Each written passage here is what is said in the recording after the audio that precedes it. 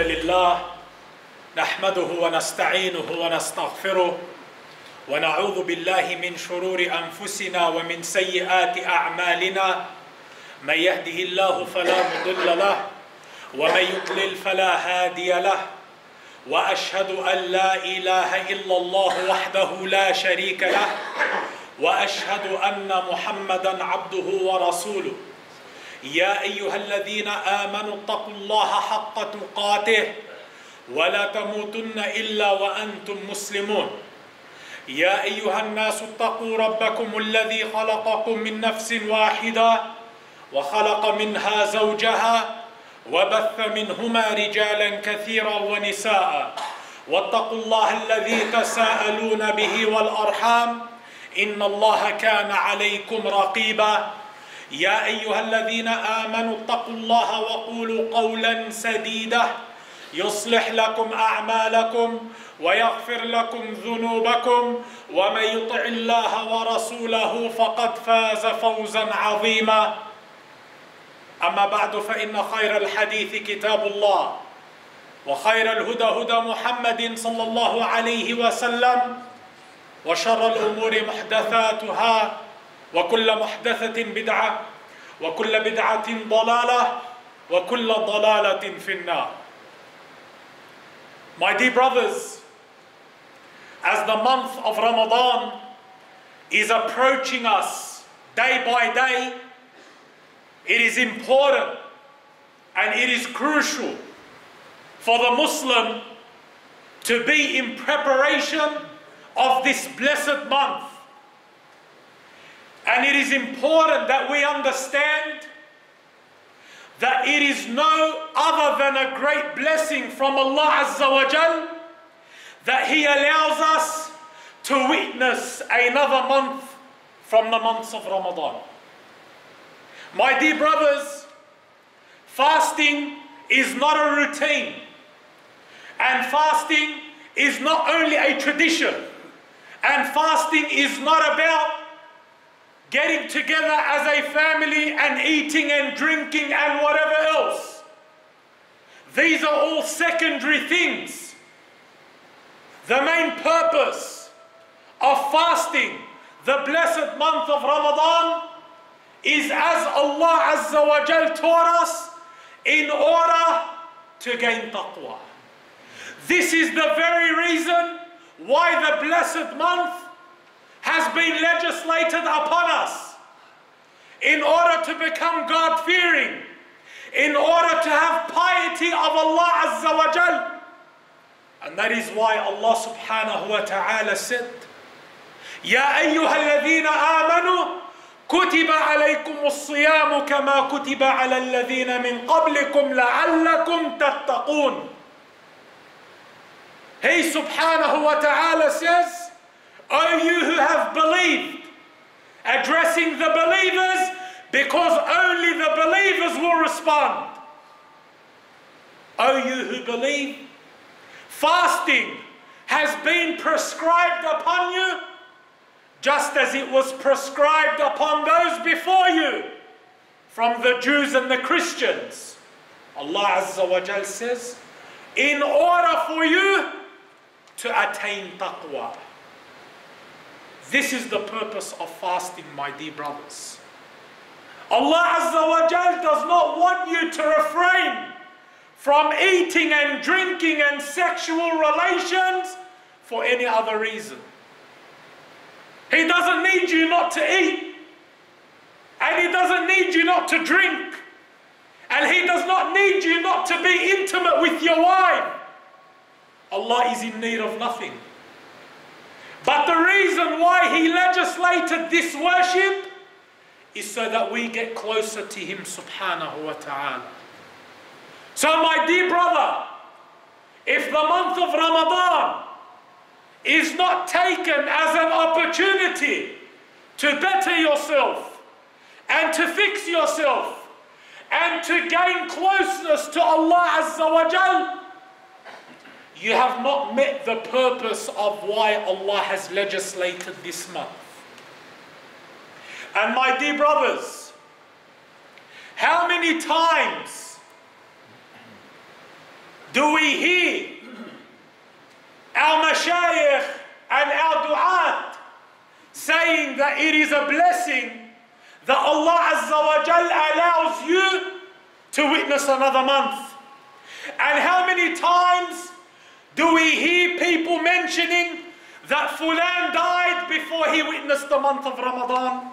And Allah blessed us with another opportunity to fast. Well, my dear brother, pay attention to this hadith, just to teach you the importance and the gift that Allah has given you to witness another month of Ramadan, and the difference between you and those who passed away before they get to witness this month. In the hadith of Talha ibn Ubaidillah radiyallahu ta'ala anhu wa ardah, he mentioned and he said that I met two men from the land of Bali who had embraced Islam together. Two men, Sahaba, who embraced Islam at the same time. Talha ibn Ubaidillah radiyallahu ta'ala anhu says, I met them. He said, and one of them would strive harder in the religion than the other. One of them would work for his akhirah more than the other. He was more motivated. He says, and the one who was more motivated went out in the path of Allah Azza wa Jal, and he died fighting in his cause, and he was martyred. This is the one who would strive harder. Talha ibn Ubaidillah says, then 1 year later, 1 year after he had been martyred, the other one passed away. 1 year later, the other one passed away. Talha says that after a period of time, I saw both of these men in my dream. He said, and I was standing with them at the gates of Jannah.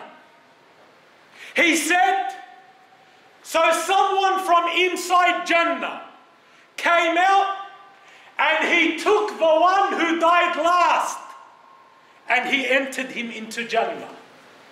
Then he came back out and he took the one who was martyred, the one who died the year before, the one who worked harder. He took him and took him into Jannah second, after the one who died later. He says, then he came back out and he said to me, O Talha, go back, your time has not come yet. He said, when I woke up, I was amazed at this dream. And I told the people about this dream. And they also became amazed until the news reached Muhammad sallallahu alayhi wasallam. So the Prophet sallallahu alayhi wasallam asked them about the dream. And they told him. So he said to them, what amazes you about this dream? Why are you amazed? They said, Ya Rasulullah, we are amazed because the first man died in the path of Allah and he would strive harder than the second man. But the second man entered Jannah first. So the Prophet sallallahu alaihi wasallam asked him.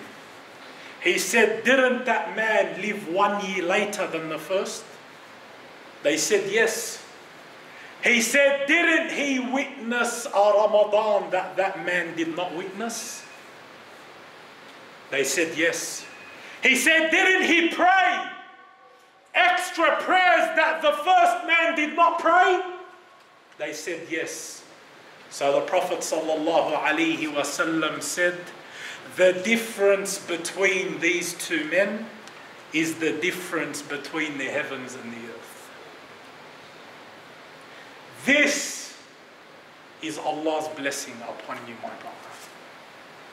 that Allah Azza wa Jal allows you once again to fast in the blessed month of Ramadan. And it is as though the Prophet sallallahu alaihi wasallam from this hadith mentioned that there is no greater blessing than this. So the question is, my brothers, are we going to take this blessing and take full advantage of it? Or are we going to neglect it and allow Ramadan to enter and exit while we did not benefit in anything from it? Fasting, my dear brothers, is special. And that is why the Prophet sallallahu alaihi wasallam said that Allah Azza wa Jal said that every good deed of the son of Adam is for him, except for fasting, it is for me, and I will reward accordingly. Allah Azza wa Jal attributed every action to be for the servant, except for fasting. He said, it is mine. In other words, it is that special that it is for Allah and no one else. So my dear brothers, do not take the matter of Ramadan lightly. And do not look at it as just another year passing, where you follow the same routine as you do year by year. Take advantage of the month and make it a month which is used for your sins to be forgiven by Allah Azza wa Jal. أقول قولي هذا وأستغفر الله لي ولكم ولسائر المسلمين من كل ذنب فاستغفروا إنه هو الغفور الرحيم.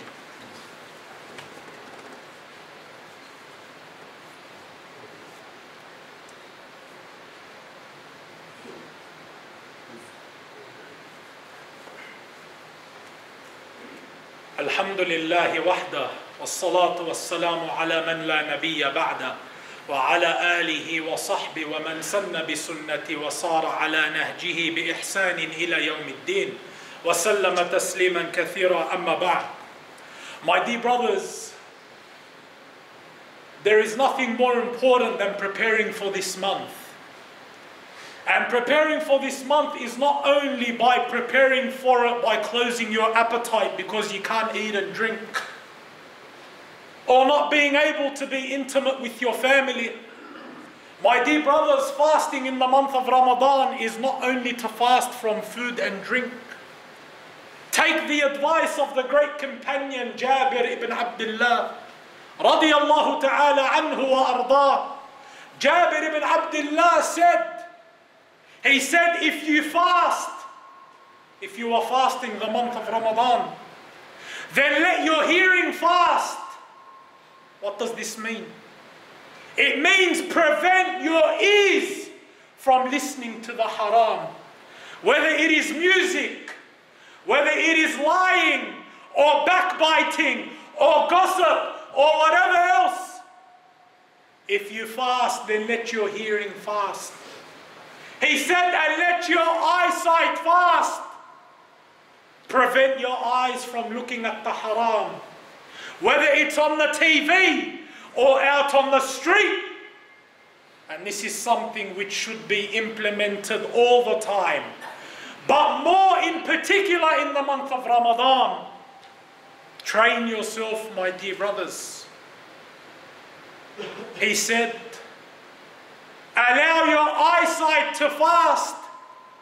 He said, and if you fast, let your tongue fast from the haram.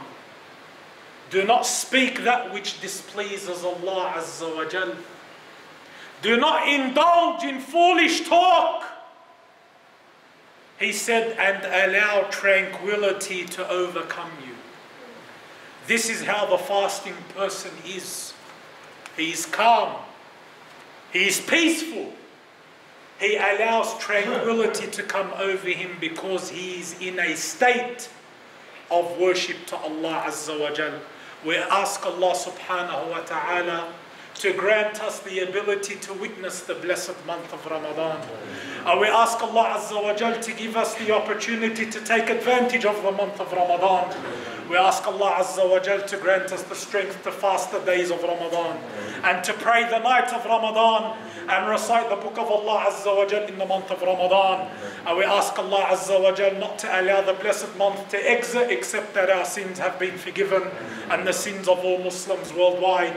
We ask Allah Azza wa Jal to grant victory to our brothers and sisters in the lands of Sham and Burma and worldwide before the ending of Ramadan. Inna Allah ya'muru bil adli wal ihsani wa ita'i dhil qurba wa yanha 'anil fahsha'i wal munkari wal baghi ya'idhukum la'allakum tadhakkarun fadhkuru Allah al-'azim yadhkurkum washkuruhu 'ala ni'amihi yazidkum wa la dhikrullahi akbar wallahu ya'lamu ma tasna'un.